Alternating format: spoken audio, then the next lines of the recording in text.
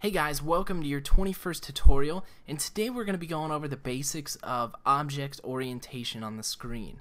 And what I mean by that is I'm going to show you just a quick example of maybe a common problem out there that happens when you guys design something, and then let's say you go to test it on a landscape view. So as you can see, we've got our button in our portrait view there, and in the bottom left hand of your screen. And when you flip to the landscape, it disappears. It's not there at all. You can't click, nothing. And so that's what we're going to do. So we're going to bounce out of the simulator, and we're going to go into our project. Now, all I've got is basically a button on the screen. This one's attached to the audio from the previous tutorial. As you can see, the button is on the bottom left hand of the portrait view here.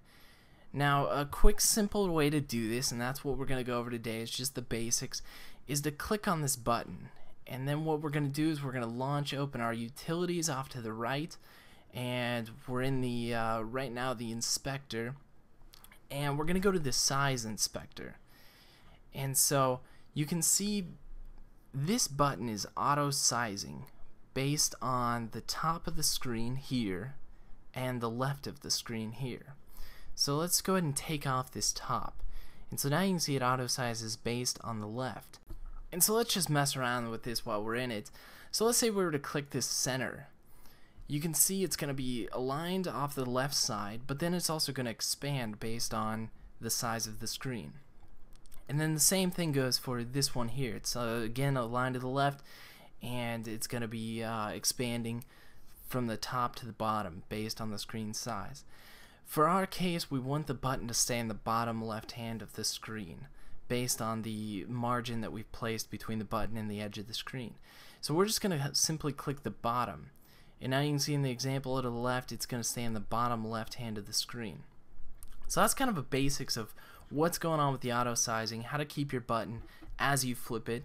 Now we're just going to run it, see what happens. Alright, so we've launched it. Again, looks great on the portrait view. Let's make sure it looks good on the landscape. And there we go. We've got our button, same size, same everything, but now it's going to appear for your landscape based on your auto sizing of within the size inspector. So hopefully that helps alleviate some of the problems you guys are having where it's, the buttons are dropping off the page or it's not aligning right when you're testing out with the landscape view.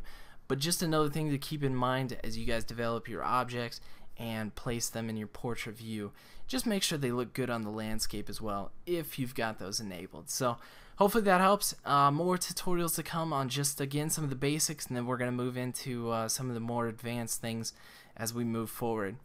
Alright, peace out guys.